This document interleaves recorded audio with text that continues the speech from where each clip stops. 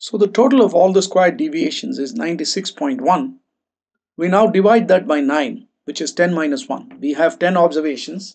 You divide by n minus 1 to get the variance. Now you may say, why divide by n minus 1? Why not divide by n? Uh, the explanation in statistics is when you have a sample, the variance in the sample will underestimate the variance in the actual population. And of course, you're calculating the variance of the sample, but you're using that as an estimate for the variance of the population. Okay, so that is why when you have a sample and you calculate the variance, you divide by n minus 1 and not by n. But of course, if you think that is the population, then you divide by n. So that's the idea of how to compute the variance.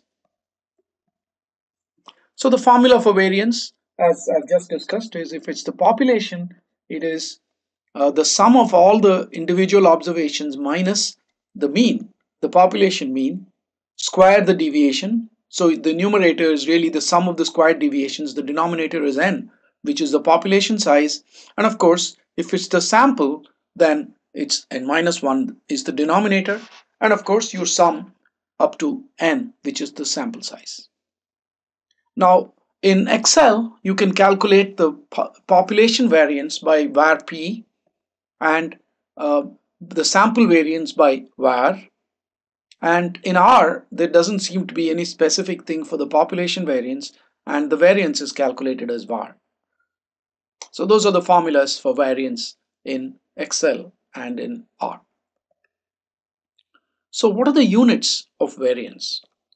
Well, if you take a look at the formula for variance, so the individual observations, once again, let's say that we are talking about annual incomes, for example, of people.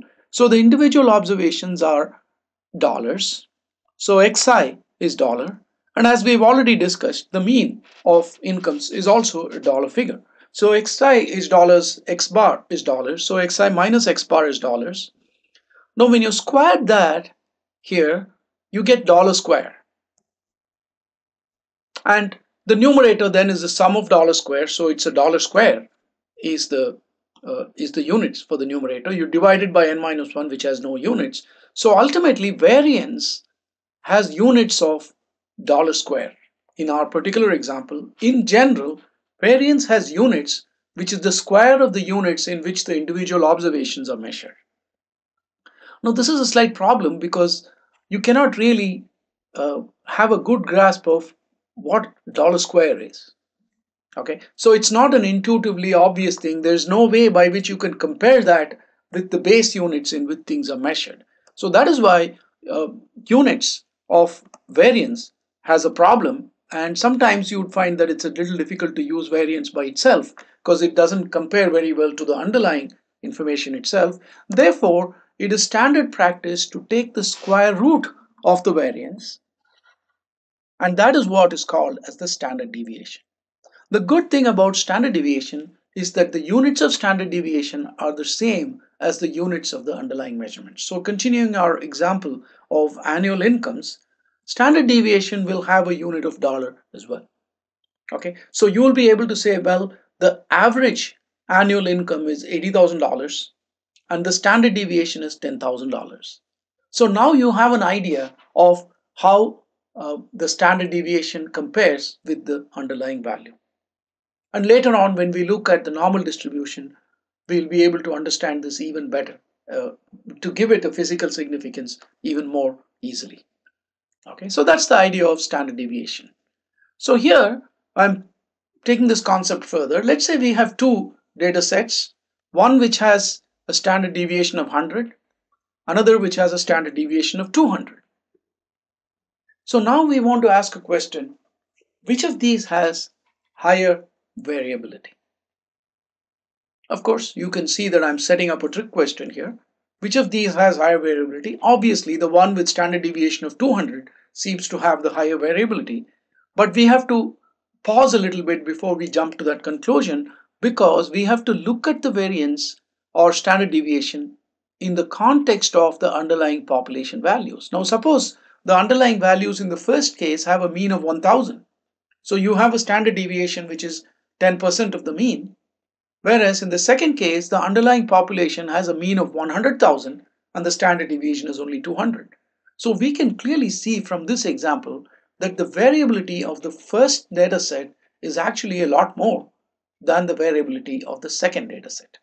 So once again, what we are driving at here is that standard deviation by itself can sometimes not give us the whole picture, and we should try and see the standard deviation in the context of the mean of the population. And therefore, there is another figure that is used, which is called the coefficient of variation, which is standard deviation divided by the mean. Okay, now the beauty of this is coefficient of variation will have no units, because if you continue this salary example, the standard deviation, the numerator, has dollars as the units.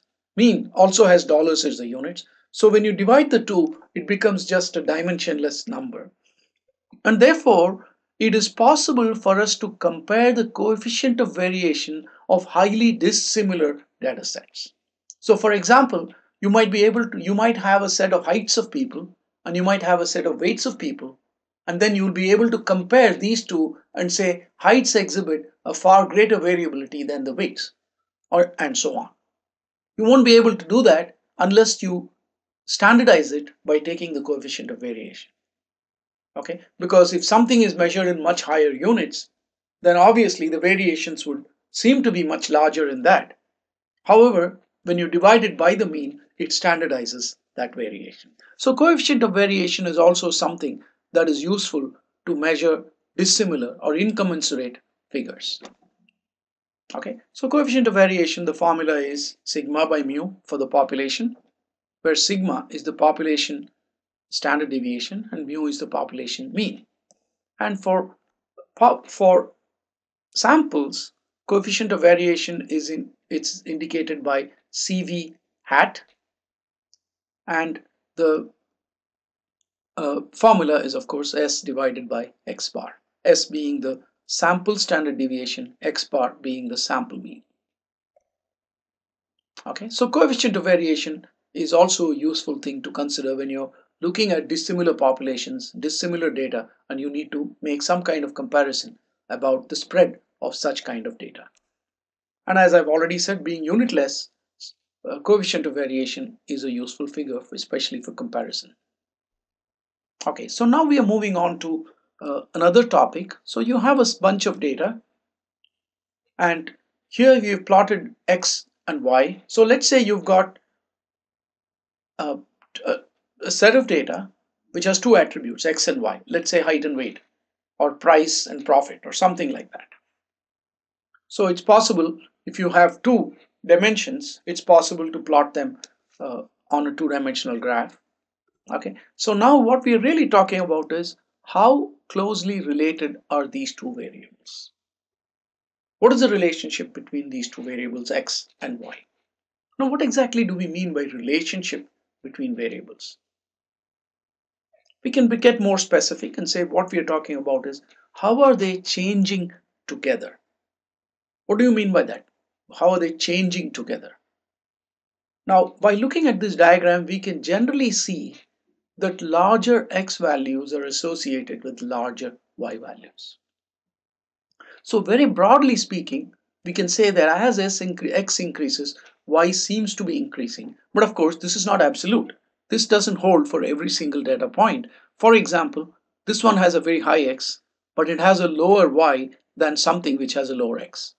Okay, so it's not always the case that higher X implies higher Y, but generally you can see that there's a trend because the points are all uh, moving up, moving above as we move to the right. Okay, so this is the idea that we are talking about of how variables are related. So what we are really saying is, to what extent are the variables matching in step? To what extent does Y increase when X increases and vice versa? To what extent are X and Y marching together? Lockstep behavior of X and Y. So that's again being statistics and being mathematical, what we would like to do is not to simply say, well, in general there is a trend for them to move together and so on. We want to ascribe a number to that relationship so that we can compare when two variables are more closely related than two other variables are. Okay, and of course, we want to ask one more fundamental question. Why even look at relationships? When there are two variables, x and y, why are we saying trying to connect the two things? Why can't we leave them alone? Well, the whole point is if we do find a relationship between them, if we can find some kind of a regular formula that connects x and y, not exactly, but approximately as is shown here, then we have the opportunity of using one to predict the other. Right? Because they are closely related, we may be able to say, since this has a higher value, we expect the other also to have a higher value. After all, in statistics and in data mining, one important aspect is prediction. We want to be able to predict the values. Right? So we may have historical data about x and y, and for the future, we may have only x, but our job might be to predict y. Okay, so now if we identify some kind of a relationship between x and y, then in cases where we have the x value, we might be able to use our understanding of the relationship to predict y. That's the whole reason why we even look at relationships between variables. And one nice way to do this is to do scatter plots in R Commander, or in general scatter plots give an idea, a pictorial view of how two variables might be related. So here we have done a scatter plot of age versus the median value. Okay. Clearly what we can see is while there is no strong relationship, we do see that as the age increases, the median value tends to be lower, which is something we can expect, right? Because we are talking about houses, properties. The older the property is, the less its value is going to be. Or the older a neighborhood is, the less the general property, median property value of that neighborhood is going to be. That's what is being shown here. So this has been plotted with R Commander and graphs and scatter plot. It's easy to do. You can load the data set in R Commander and then use the graphs option, select scatter plot option, and select the two variables age and median value, and then you see this kind of a relationship here. Now this is plotting not just the scatter plot is simply the plot of all the points. The various points in the data set, the 500 points in the data set, have all been plotted here, but they also try to give us an idea of the uh, trends by plotting certain other lines. Okay, so this line down here is the smooth line that seems to indicate, broadly speaking, what the general trend is, and then there are other lines which indicate the upper boundary and the lower boundary and so on. For now, what we are interested in is really the scatter plot. Now we can take this one step further. In R Commander, there's the concept of a scatter plot matrix. So if you select graphs and select scatter plot matrix, you can then select several variables, two or more variables, and R will then give you this kind of a matrix of scatter plots. Let's try and understand what this is doing. The variables on the diagonal are basically the variables I chose: age, crime, distance, and industrialization. Those are the variables which I chose to get the scatter plot matrix. Okay, now this is basically a line kind of a distribution of the properties. Okay, so what it's showing you is that the scale on this particular thing is age. So what it's showing you is the distribution of the 500 data points by age. It's a frequency distribution. It's actually a probability distribution of these. Okay, so we clearly see that it is somewhat bimodal. There's a small peak here around between 20 and 30 months, I presume, and then there's a much larger peak between 80 and 100. So there are a lot of homes in this range, 80 to 100 range, and half of that number approximately between the 20 to 40 range, and the other values are some of the values are much lower, and a lot of values are in between, right? So on the diagonal, what you see is the histogram, you could say, of the chosen variables. So you see here a crime, for example, is extremely skewed. As we saw earlier, in an earlier chart, we saw that crime was practically absent in most of the neighborhoods, but a few neighborhoods have crime. But of course, it has a long tail, which is a lot of values have uh, higher levels of crime. A lot of neighborhoods, but most of them have very low crime. This shows you the distance. So once again, you see that this is highly left skewed, a right skewed distribution with the long tail on the right hand side, but most of the things have low dis. Industrialization shows a bimodal distribution with two solid peaks and the rest of the values distributed below these peaks. Okay, so the scatter plot matrix first of all shows you the distribution of the variables that we selected. In addition, what it shows you is a scatter plot of the various combinations of all these variables. For example, this scatter plot right here shows you the scatter plot of age plotted on the x-axis, right? So since x-axis, age is along the x-axis, so age is along this axis and crime is along this axis. Okay, so this is showing you the scatter plot of age versus crime. This is showing you scatter plot of age versus distance, because you've got age on the x-axis, distance on the y-axis. Okay, and of course there are two of every graph. For example, this is age versus crime, age on the x, crime on the y-axis. This is the same graph, but age on the y-axis, crime on the x-axis. So you can see that this graph is just a flipped version of this. So you could look at just one side of it. So let's say we look at the values at the scatter plots below the diagonal. Above the diagonal is just a repeat of the same values. Okay, so here you see the scatter plot of industrialization on the y-axis with age on the x-axis and so on. So you can see that you can easily generate a matrix of scatter plots as well. In R Commander, it's easy to do that by just selecting graphs slash scatter plot matrix. And then you select the variables you want to plot. You can select as many variables as you want, but if you have too many variables, then the scatter plot will take a little time to generate. That's not the problem, but even after it's generated, you won't be able to make much sense of it because they'll be just they'll just be blotches of blacks, so you won't see much. So going beyond about 5 or 6 can make it useless. Okay, so here we are going to look at two scatter plots. So we've got two scatter plots.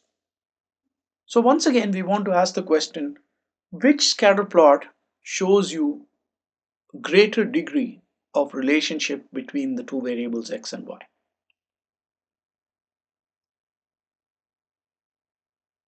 Now we may say that the picture on the right hand side shows greater relationship, shows a tighter relationship between x and y as opposed to the picture on the left hand side. In both the pictures, we can clearly see that there is a discernible trend. Higher values of x generally correspond to higher values of y. That is true of both of these. That is because you can see that the values are generally rising. But looking closer, we can probably say that this graph here shows you much tighter relationship. Why do I say that? I say that because you can see that the points here are all clustered much closer together along an imaginary line. The points are all much closer together along an imaginary line. Here also, while there is a trend, there are points which are a little further away. Okay, so in that sense, this chart here, this scatter plot shows a much tighter association between the variables. So once again, what we want to do is to capture this intuition in the form of a number, so that we can say the relationship between these two variables is so much. The relationship between those two variables is so much, and one is greater than the other, indicating a closer relationship. That's what we want to do here. And to do that, there are a couple of measures available. One measure is called the covariance. Obviously, what we are trying to do is to find out how two variables vary together. Therefore, covariance. The formula for covariance is xi minus mu x, yi minus mu y. Okay, or it could be x bar. So once again, it could be, you could use either mu, which is the, here we have written the formula for the population covariance. Okay, so xi minus mu x times yi minus mu y divided by n, sigma of the things.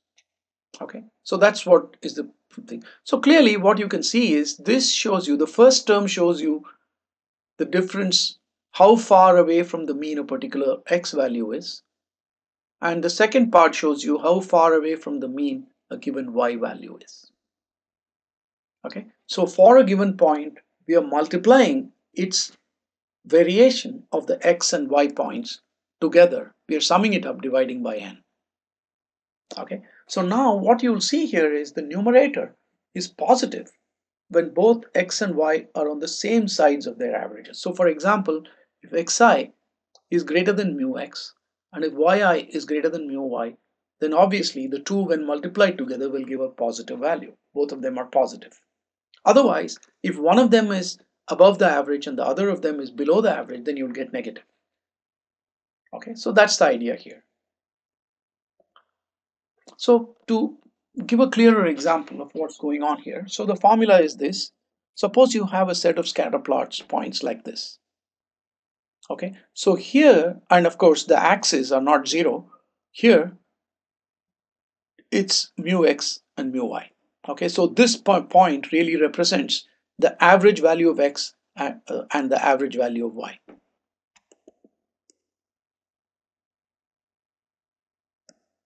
Okay, so the origin represents the average value of x and average value of y. So clearly all the points here are above the x average and above the y average.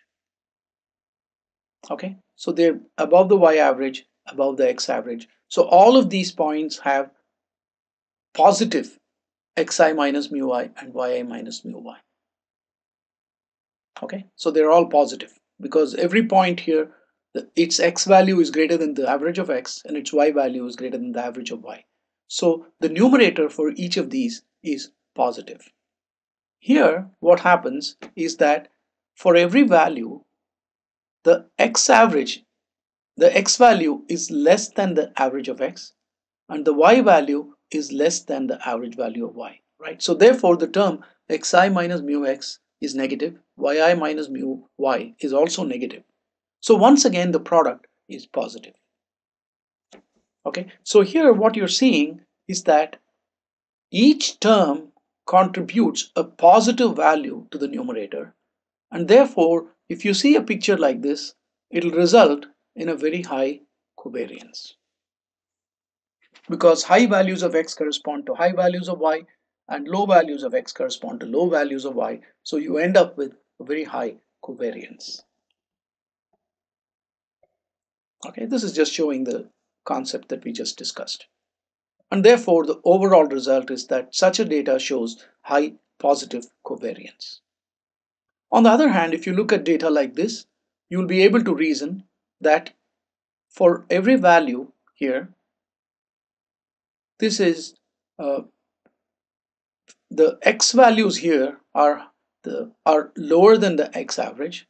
The y values are higher than the y average, right? So one term is positive, one term is negative. So all of these have contribute negative to the numerator. Similarly, all of these also contribute a negative value to the numerator. Okay, so therefore this data set in effect has high negative covariance. Okay, so the total result of all this is a high negative covariance.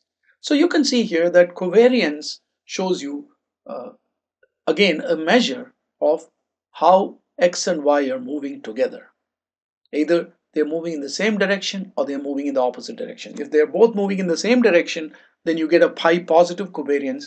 If they're moving in opposite directions, you get a high negative covariance. But when the values are scattered all over the place, then the positive values, negative values cancel out and you get a low covariance. Covariance which is close to zero, indicating that there's no big relationship. A high positive relationship, a high negative relationship, both show strong relationship, but a relationship between near zero, covariance near zero shows you a lack of relationship. Once again, just like variance, covariance also has units and therefore comparisons are problematic. Okay, so we want to look for some other measure which is free of units or at least has the same units as the underlying value. In this case, we'll be going for something that is free of any units and therefore makes sense. So here we are looking at two different sets of data, the same set of data really, but now we've put in a line. And of course, we are looking for a measure that'll attach a number to the extent of relationship between two variables. It'll attach a real number. Earlier we had attached the number covariance, but we saw that it had a problem. So now we are looking for a different number, and the number we're going to look for essentially will measure the degree or extent to which the points cluster near the line. So in this case, the points are much closer to the line than in this case, and therefore our number that we arrive at should indicate that. Okay, so closeness to the line is an indicator of a stronger relationship, and of course we are looking here for a linear relationship, a straight line. Here we have an example, another example. So we've got two charts once again. Which of them represents a closer relationship? Take a look, which of them represents a closer relationship. Now on cursory observation, it looks as if the chart on the right hand side shows a much tighter relationship because the points are closer to the line. But we have to be careful because this is a trick question, and essentially this is an illusion, because if you look at the y-axis scale, the scale is actually highly compressed here. Here it's the same data, it's exactly the same data, but I just created this chart with the scale on the y-axis enlarged to a much higher number. So this one goes all the way up to 800, whereas this one was going only up to 350. Naturally, the points on the y-axis tend to cluster close down, and physically they appear because both the charts are of the same size overall, and therefore all the points appear much closer to the line, but this is an illusion. Okay, so we cannot go strictly by visual appearance here.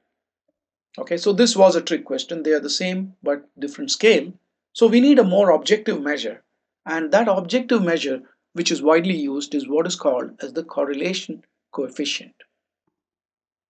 The formula for the correlation coefficient, one formula for the correlation coefficient is this.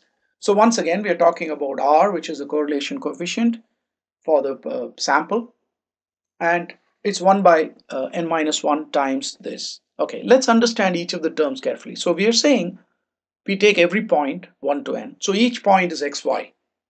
Okay, so we are summing the points 1 to n, and we have the average x bar and y bar. So average of x, average of y is known. So the first term here, what it's showing us is xi minus x bar divided by the standard deviation of x, which is we are saying, well, how far away from the mean is a particular observation, and we are dividing that by its standard deviation. Okay, so in other words, this is saying how many standard deviations away from the mean is this x quantity. Similarly, this is measuring how many standard deviations away from the mean is this y quantity.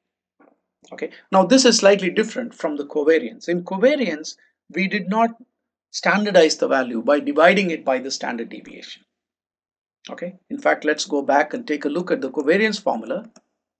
In that, we did not standardize it by dividing by the standard deviation. See here, we didn't standardize it. We just took the absolute deviation from the mean, and therefore that is why this tended to have units, because we were taking the absolute deviation, and therefore each one has its own unit. So for example, if x is income and y is height, then the units here are the centimeter dollars or something like that, which is very difficult to interpret. Okay, and also high values will tend to pull it in one direction or another direction because it's not standardized, which is why the correlation coefficient is something that is much better. And here what we are seeing is for every value we have now standardized it by saying how many standard deviations away is it from a given value. Okay, so that is a much more objective solution to the problem. So for every value we take the product of its distance from the mean for each of the components, we add them all up and divide by n minus 1, and that is the correlation coefficient. Now it so happens that correlation coefficient can be a value from -1 to 1. -1 indicating a high negative correlation, which means when one is increasing, the other is decreasing, meaning when x has high values, y has low values, And when x has low values, y has high values. That is, x and y are moving in opposite direction, and a correlation coefficient uh, closer to 1 will indicate that it's the other way, that x and y are both moving in the same direction. And a correlation coefficient of 0 indicates any lack of linear relationship. Once again, we are only talking about linear relationships here, not about any other kinds of relationship. Okay, so here we are seeing that this is basically measuring the number of standard deviations from the mean. In statistics, we also refer to that as the z-score, which we'll not be using in this course much. Okay, and as I've already said, correlation coefficient is always between 0 and 1. So this has no units, as we've already seen. Each of them has got standardized, so it's got no units, and therefore it's great for comparisons. Some examples of correlation coefficients. So here we see here correlation coefficient of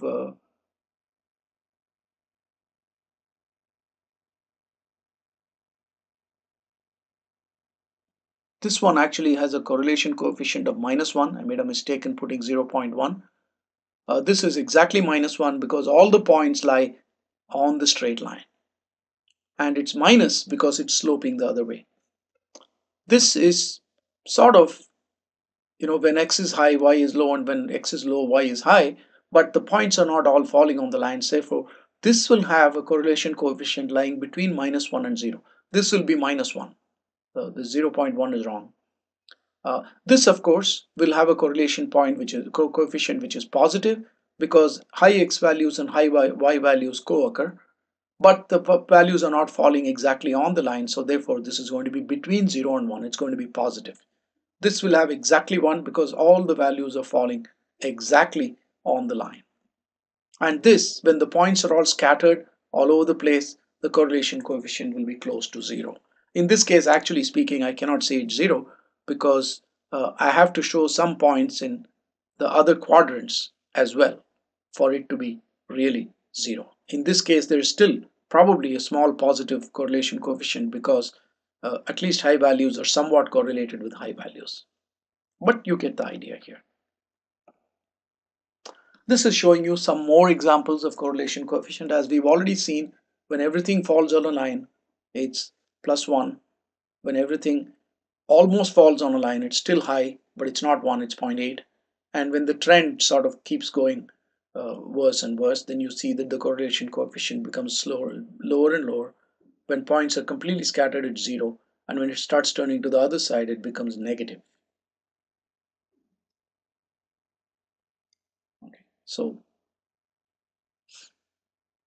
but anything where all the points fall on a straight line are going to be uh, exactly 1, 0, or -1 when everything falls on a straight line. And here you see some other things when the scatter is it's much more severe. So even though there appears to be some kind of a relationship, there is some regularity, still the correlation coefficient is 0 because the correlation coefficient only measures the strength of the linear relationship. And in this third row, there are no significant linear relationships at all. And therefore, all of them end up with a correlation coefficient of 0. Okay, so this is what we were just talking about. Correlation coefficient and covariance both measure the strength of linear relationship, not anything else. So for example, here you've got two variables x and y which are related in a perfectly predictable fashion. You can easily plot a quadratic curve and then predict y exactly given any x values. However, if you calculate the correlation coefficient for this, we'll get 0 because there is no linear relationship. So we have to be careful. Of course, generally in statistics, we tend to look for linear relationships because they're easily calculated and so on. But of course, in the real world, there are lots of nonlinear relationships, and the correlation coefficient will not help us in those.